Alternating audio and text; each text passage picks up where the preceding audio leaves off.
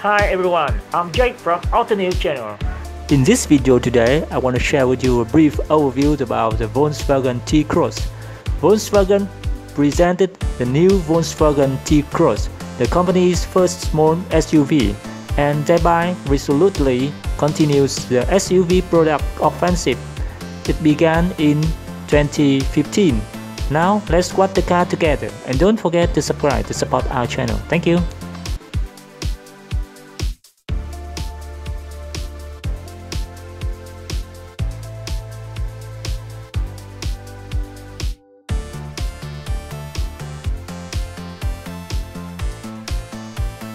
The Volkswagen T-Cross is based on the modular transverse matrix, which allows the driven front axle to be located well forward.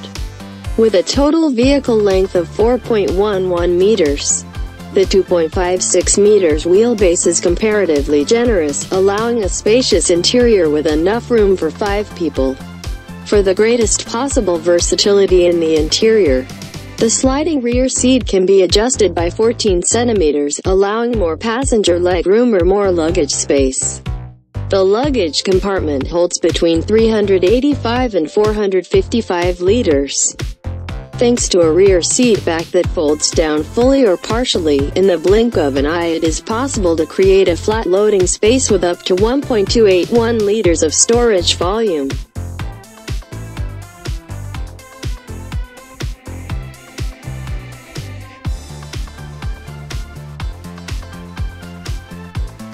Standard equipment for the new T-Cross includes numerous driver assistance systems which were previously reserved for higher vehicle classes. Together with the vehicle's outstanding crash characteristics and exemplary occupant protection, these increase safety, reduce the risk of a collision and improve driving comfort. Already included as standard equipment are the front assist area monitoring system with pedestrian monitoring and city emergency braking system, the lane keeping assist and lane assist, hill start assist, the proactive occupant protection system, and the blind spot detection lane change assist system with the integrated rear traffic alert.